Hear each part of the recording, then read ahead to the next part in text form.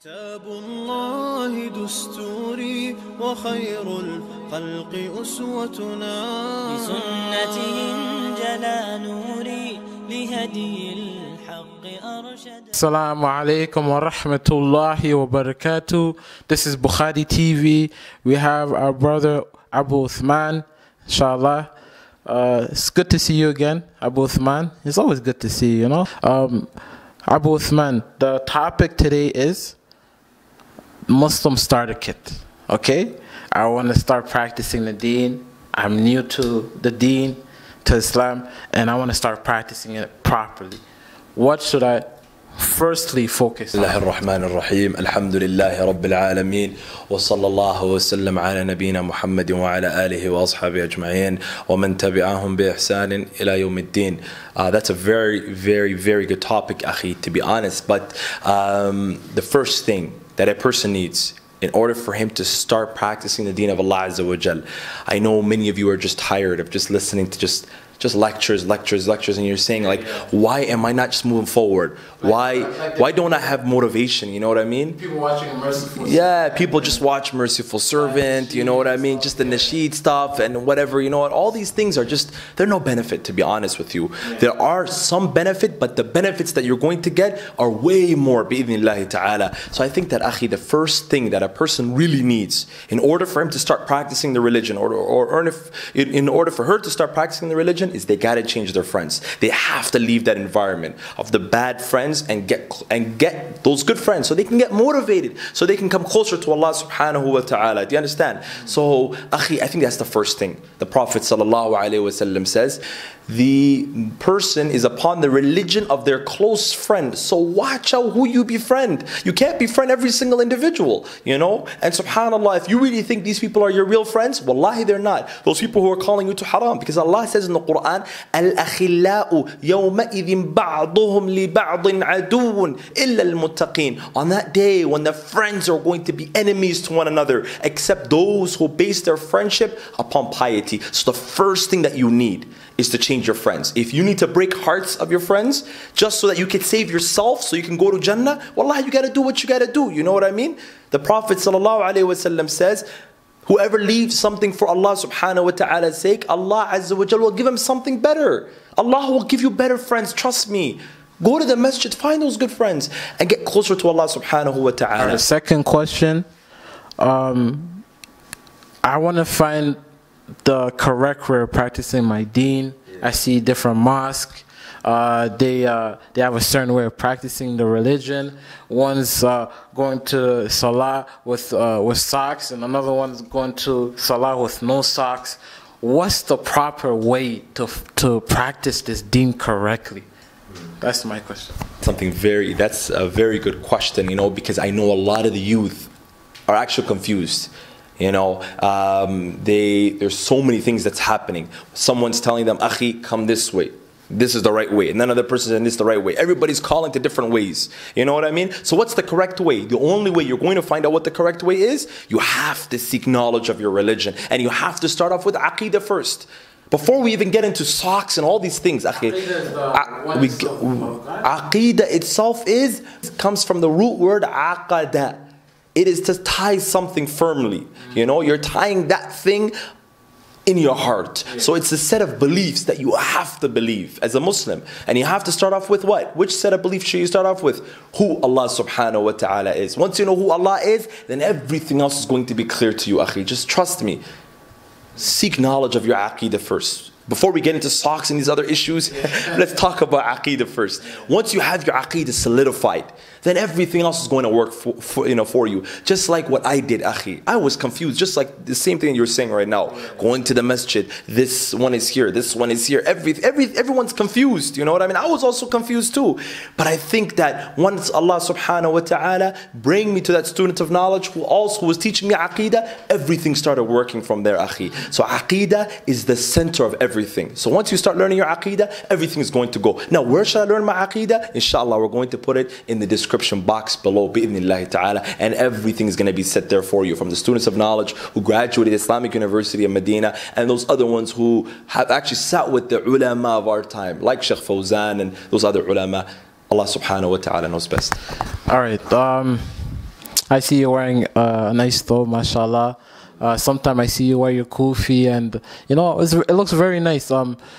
Is that one of the prerequisites of being on the Deen, like practicing the Deen properly? Is wearing the thobe, having the kufi, you know, putting the socks above the ankle. You know, what is that like one of the pants be above the ankle? Is that the way that, you know, practicing the Deen is? Before this, I was speaking to a brother who's an African American, and he was telling me back in the days when he first accepted Islam, he said that, you know, everywhere he used to wear kufi and a thobe, straight up, regardless of where it is. And he said so much so that he started a cleaning business, and he told all of his workers that you have to wear a kufi and a thobe, those Muslim workers. So he's like, we were showing up with our mops and our buckets, kufi and a thobe, you know. So subhanAllah, he said that's the sunnah of the Prophet sallallahu alaihi wasallam. We gotta do it.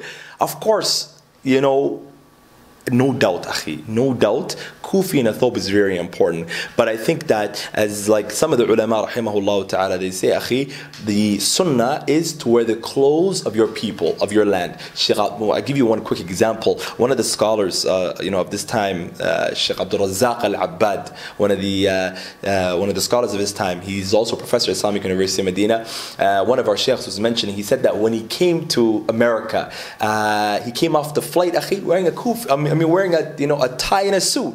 I'm not saying that a tie and a suit everybody has to wear it, but what I'm saying is, this is, you know, here in the West, tie and a suit is just the general way of doing things. You know, it's the general attire. But no, you don't have to wear the kufi and a thobe. And of course, if you do wear the kufi and a thobe, of course, by following the Prophet sallallahu alaihi wasallam, you get that ajr bi'idhnillahi ta'ala. So I think that's something that's very important. So I think that everybody should try to wear the kufi and a thobe. You know what I mean? So you can get, you know, ajr and get closer to Allah subhanahu wa ta'ala by this bi'idhnillah ta'ala. All right, last question. Now that I have the knowledge, I started wearing like my thobe, you know, practicing the sunnah. I'm firm now. I know what I'm doing. Now I want to put it into a cause. I want to do activities. I want to help messages. I want to do. I have so much motivation. I have so much, you know, passion. What should I focus my passion, my motivation, and you know, practicing this Deen? What should I put my focus on?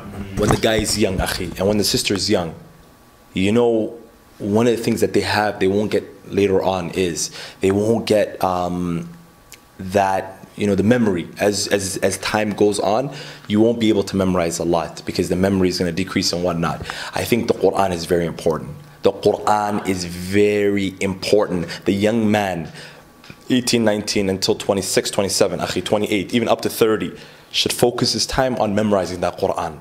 Memorizing that Quran, learning its meaning, you know, learn the tafsir of the Quran. Put time into memorizing that Quran. After Salatul Fajr, the young man and the young sister should be one who sits down and memorizes that Quran. I'm not saying it's fard, but I'm saying that one of the things that bi'idhnillahi ta'ala is going to get you to be that strong student of knowledge, that going to be that strong individual practicing the Deen of Allah Azza wa Jal, is when you start memorizing that Quran. Akhi, I was speaking to one of my sheikhs, graduate from Islamic University of Madinah. I was telling him, us as youth, what should we really focus on? He said 90% of your time, 90% of your time should be focused on memorizing that book, that Quran, memorizing that Quran, learning its meaning. And once you learn its meaning, try to start implementing this. So before you help on the masjids and all these things, akhi, help yourself out first. By what? Memorizing that Quran. The Quran is very important, and as well as the Arabic language and whatnot. Try to learn that, bi'idhnillahi ta'ala. Go to your local masjid. So the homework for everybody watching right now is, go to your local masjid. Go learn the alif ba ta.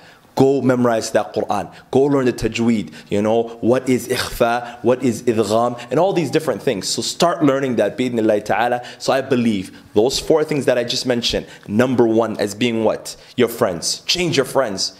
And then the second step is what? Start seeking knowledge. Once you change your friends, start seeking beneficial knowledge. And the books of Aqeedah, it's going to be in the description below. That's 2. Number 3, try to hold upon the sunnah of the Prophet sallallahu alaihi wasallam.